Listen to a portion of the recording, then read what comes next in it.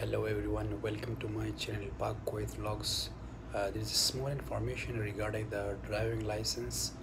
If you have renewed your residency, so when you update your Kuwait mobile ID, maybe you will not see your driving license in the wallet, because many people have this issue that they have renewed their residency, and when they see it in the wallet, the driving license is not showing, because they update the mobile ID. Just click the update and they will see the expiry is extended.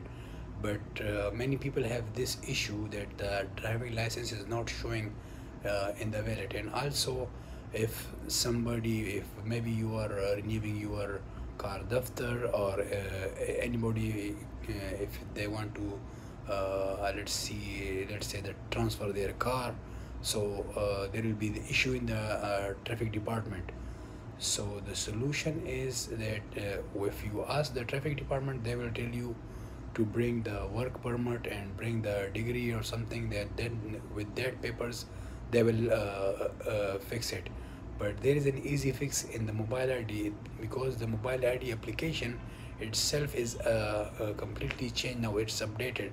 So the solution is uninstall the mobile ID, and also the Sahal application. If you have, delete both the application and install it again, and hopefully you will be able to add the driving license in your mobile ID. So if you have this problem, just uninstall it both app and install it again. It will fix the problem. Thank you.